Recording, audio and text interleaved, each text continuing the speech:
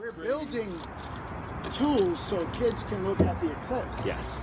Without going blind, also. Nobody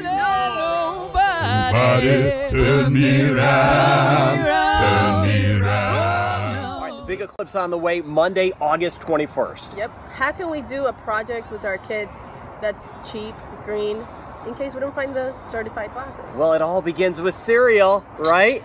This is how you can see the eclipse. Justice, turn me around, turn me around, turn me around. Justice, turn me around. Keep on walking, keep on talking, marching up to freedom land. Turn me around, turn me around, turn me around. Justice, turn me around. Come on.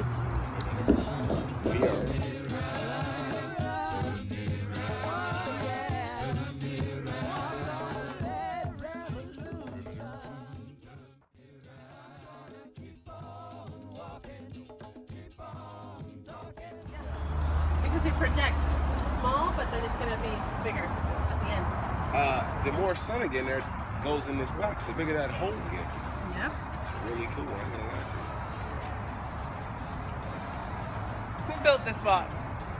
That was Brian. That was totally our. you gotta like get the sun behind you, so it can reflect in this box in this little hole like a projector. Okay. So you see it in there, it like projects and gets bigger. You just gotta make sure you get some sun. Is there a behind mirror you. inside?